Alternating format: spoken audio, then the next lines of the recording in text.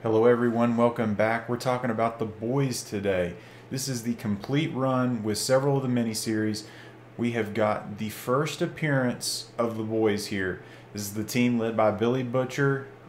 This is that Amazon TV series, Amazon Prime. If you guys are not watching this, you have to. This is the issue number 2, first appearance of Frenchie and Mother's Milk. This is number 3, first appearance of the 7, Homelander, Black Noir, Queen Maeve, A-Train, Starlight. This is the first full team appearance, number 4, and then this is when the series switches over to Dynamite. So it was Wildstorm at first, and then it switches over to Dynamite. Dynamite is the publisher for the rest of the series. We had the first appearance of Tech Knight there, which that cover cracks me up when he comes in. He's like a spoof of Batman. It's going to be hilarious. This is the first appearance of little Nina. She's apparently been cast in season 3 already. These covers, man, I just start cracking up when I start seeing these. This series is legitimately funny. It's very different than the show. You definitely need to give this series a read, because if you're a fan of the show at all, you're going to love this. And Garth Ennis is awesome. He's written so many things. Some of my favorites specifically being Preacher and what he's done with The Punisher. But this is hilarious. Is it one of my favorite series? I don't know, but it's good. This is the first appearance of Lamplighter.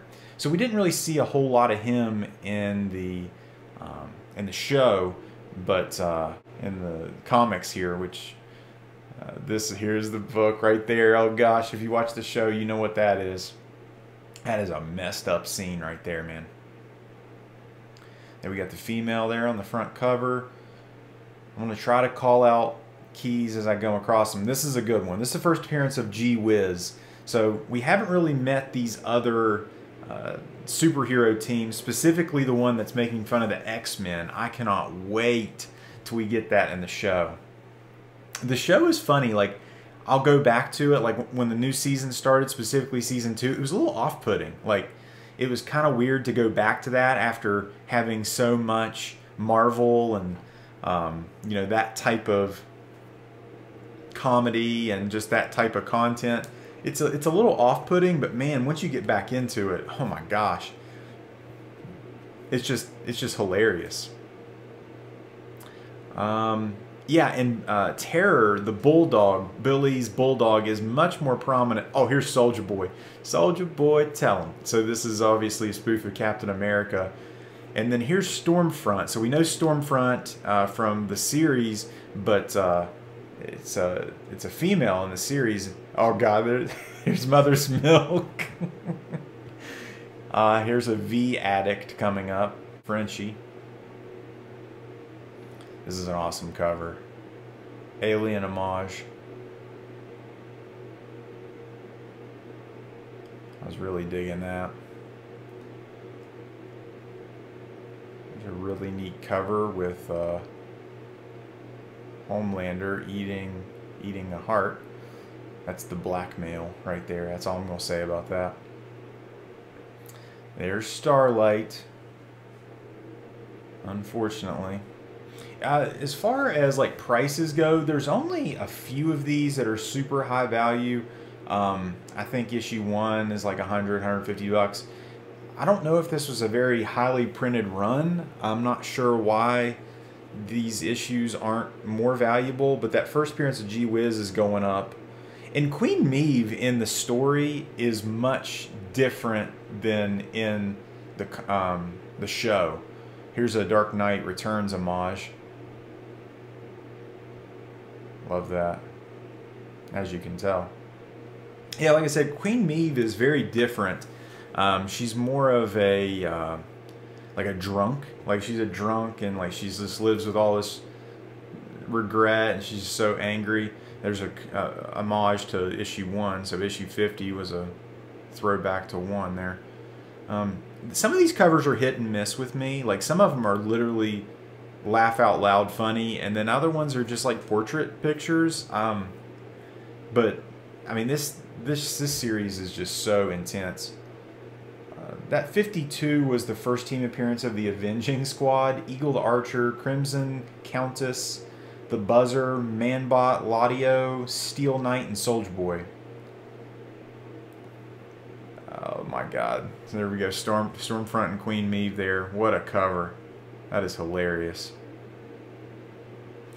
And he's supposed to be a spoof of Martian Manhunter.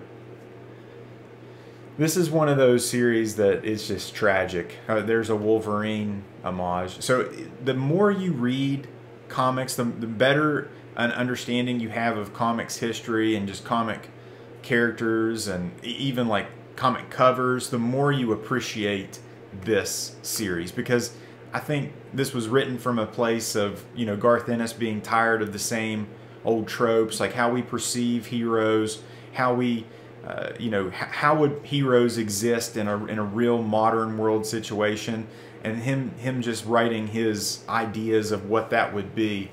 The more you know about comics, I think Garth Ennis is coming from a place of love for comics, as much as he bashes them.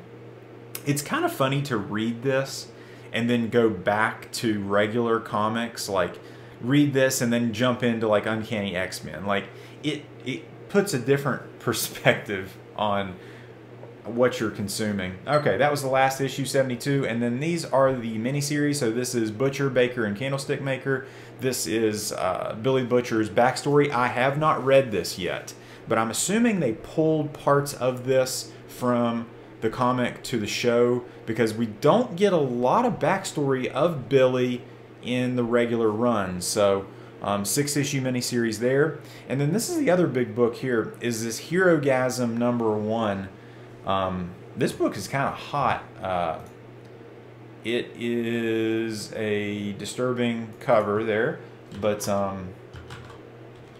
it is also part of that another mini-series. That's the first appearance of Soldier Boy. Okay, that's the first appearance of Soldier Boy. Okay. There's the Soupies. I think I'm missing one issue of this next miniseries coming up. Yeah, this Highland Laddie. I think I'm missing one of those. I can't remember. But yeah, that Herogasm #1, that's like a hot book, because Soldier Boy and his payback team to be featured in season 3.